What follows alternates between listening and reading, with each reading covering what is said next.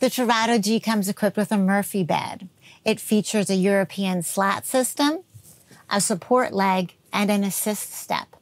This is also the location where we store the curtain rod for the rear annex.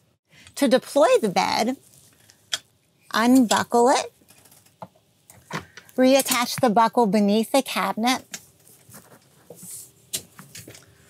lower the frame, and release the magnetic leg. Once it's deployed, you'll want to adjust the mattress.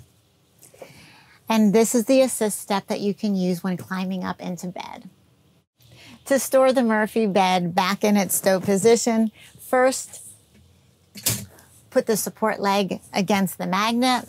Second, bring the back portion of the mattress to the front. Lift the frame. And lastly, make sure you rebuckle it in place.